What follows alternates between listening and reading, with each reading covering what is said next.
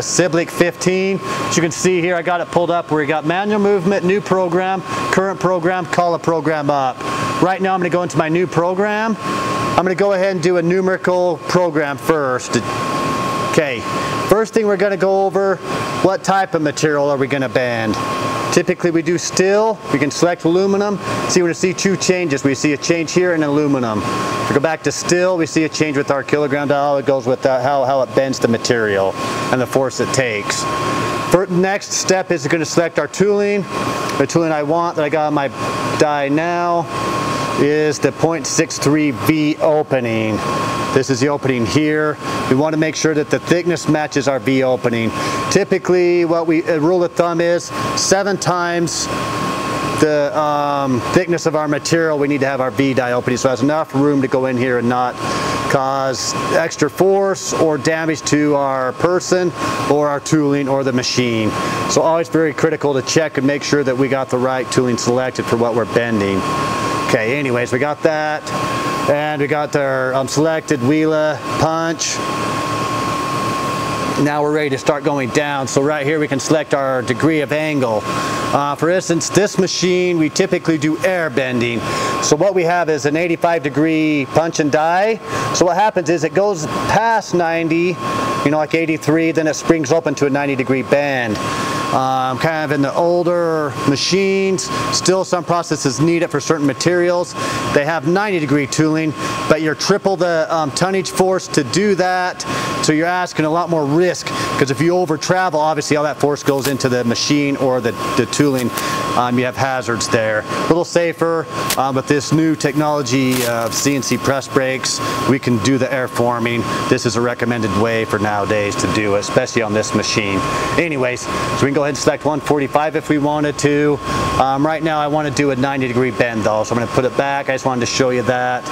Now we can go ahead and set our back gauge to whatever flange length we want to bend. So we're going to put it to 8 inches. This right here is our R-axis. This means our back gauge will rise or lower to contact our material for our accuracy. This is already calculated for it, knowing what our height of our die is and everything else. We can change that if we want to. I choose not to, but I'll show you that. So if we wanted to go to 3 inch, we just type 3 inch and push check, and that would allow that R-axis to come up a little more, or we can obviously go down with that.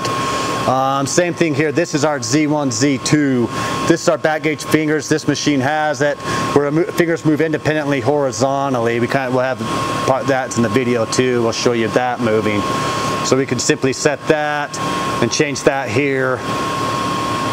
On either side, we got our Z1 and Z2 fingers. We're changing our Z1 right here. And kind of moving on, now we got our retract.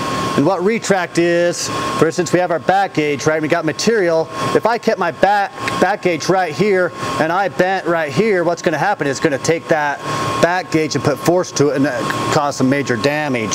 So on certain parts, and you can see a picture here even, you can see that we want to back away from our part before we make the bend. That's when we want to put a retract into our machine, and we need to know the distance we need to travel back out of the road, right? This is our mute point. We can set that. That's when it comes down. It'll slow down before it starts our bend into our material. This is our length, the material we're going to put in. Let's just say it's a 9-inch part. So we got our 9-inch part, the mute point, and then on our brake, we can set up our fingers, the distance from the left side over here, the distance we want our fingers to line up for our bending. We're going to put 25-inch. This is the tonnage force. This right here is the speed, our pressing or bending speed going down. We can change that, or we can go ahead and turn it off. So same here, this is our bending speed going up. And also have an option to dwell time. And on these controls, when you'd want to use that, there's certain materials, like most common one I can think of right off the bat would be hard ox, maybe some stainlesses. They're just so hard that you got to bend, you got to stay down in that bend for a certain amount of time so it actually takes form and has time to form. If you go down and go back up quick, it'll just spring right open and won't have the correct bend. So we have that option. We can go ahead and turn that off. And this machine has CNC crowning. We can go ahead and set our crown. So if we notice we're getting 90s on the ends where the cylinders are, but we're a little off in the center, we can adjust that up or down.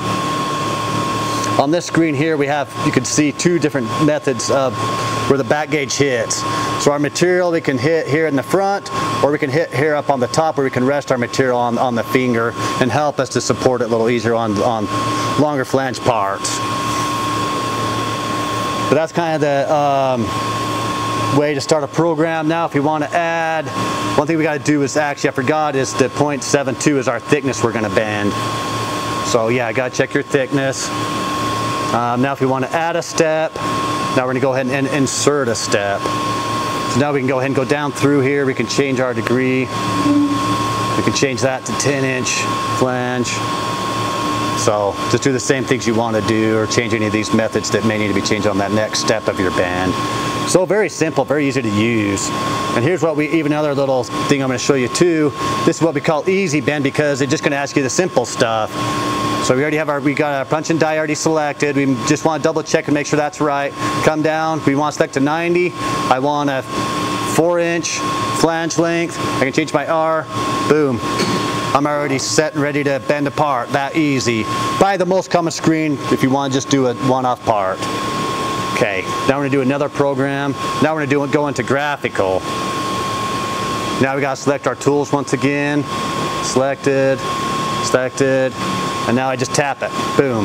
I got my shape, I can set my angle to 90, boom. I can go ahead and check this. I want it to be 145 actually, that one. I want to change my length to 6 inches. And then I can either select, I can go ahead and tap this, and I can manually select my bends by tapping them, or I can go ahead and automatically let it do it for me. And now I just go ahead and watch my bends and make sure there's no crashes. I can go ahead and do this. And if I'm done, I can go ahead and do that now too. So very simple, easy way to program.